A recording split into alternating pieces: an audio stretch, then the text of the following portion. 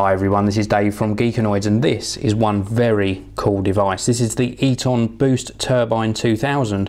It's a rechargeable USB battery pack with a hand turbine power generator. Very cool trick up its sleeve.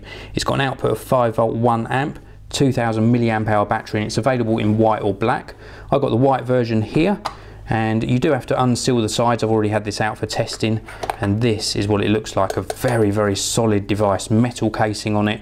We'll have a closer look at the BoostTurbine in a minute. First of all, I want to just show you the accessories you get in here. So if we just undo this like so, you'll see it's very simple. We get some instructions in here, little instruction manual, which you're probably never ever going to use. And then you also get a cable here for charging your devices, or for indeed charging the actual internal battery. Now let's show you the BoostTurbine 2000 up a little bit closer. This is what it looks like. We've got a nice sort of metal casing to it, the Eton logo up the front here. We've got a little portion here which will become apparent what that is in a moment, and then we've also got some connections up the top here. Now we've got a USB output port that allows you to use your existing USB cable or the supplied one if it's suitable for your device. So if you've got a micro USB device, you can use this to actually charge your mobile phone, or if you're going to charge something like an iPhone or an iPad, then you'd use your existing charging cable that came with the product. Then we've got a little button here which we push. The little LED lights light up to show you the power. Now I've done this on purpose. There's no charge left in this, and I wanted to do that for a reason. And then we've also got an input port. Now again, you can use the supplied cable and plug this into a USB charger to charge the internal battery. What happens if you're out and about? Maybe you're camping, maybe you're traveling, and you've not got access to any power. The hand crank on the back, look at this. So we flip this out, and then we can actually turn this to generate power. You can see the little LED lights coming on as I'm turning it. So we can actually crank this up.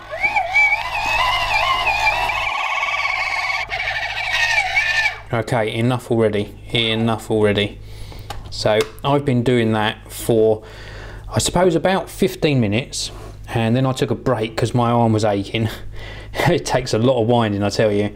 And then probably about another 7 or 8 minutes on top of that, so about 23 minutes in total.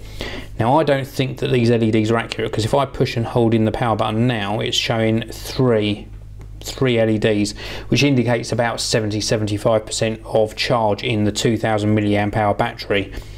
I don't know why it's jumped to that. I think that's a little bit inaccurate, because 20 odd minutes of winding, I wouldn't expect to get this up to that sort of capacity. But it is possible to get charge in here just by winding the sort of turbine winder in there. Now I'm going to grab my iPhone into shot, and we will plug this in to the out port on the side here, and then to turn the charging on and off, we just push the button. We don't hold it in, so we just push it, and we've started charging.